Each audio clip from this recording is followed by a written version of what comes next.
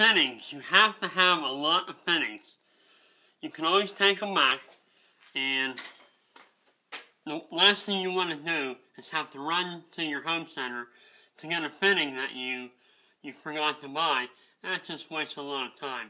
So buy a lot of fittings and plan out your system if it's the first one you're going to do. Make sure you have enough fittings. Or you can use one of these snap fittings, and your PEX just kind of goes right in there, stabs in, and your copper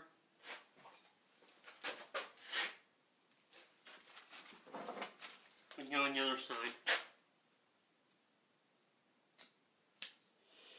And there you have a nice, pretty good fitting. So it's another way to join copper and PVC pipe. Just take a quick look at that kind of fitting. You just snap the pipe in.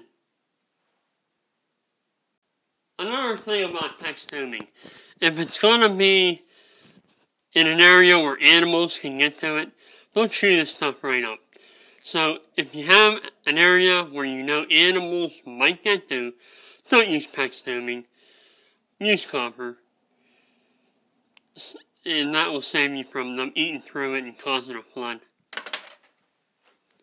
Also with PEX tubing, it resists freezing. So if you have an area that might freeze, I would definitely go with PEX tubing before you use copper pipe. If you have to remove PEX tubing from a fitting, just a little bit of heat, and that will come right off.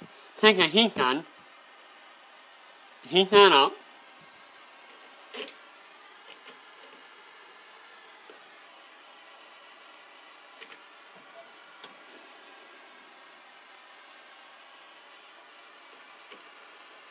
and it comes right on. And you can still reuse your PEX. It doesn't damage them that much.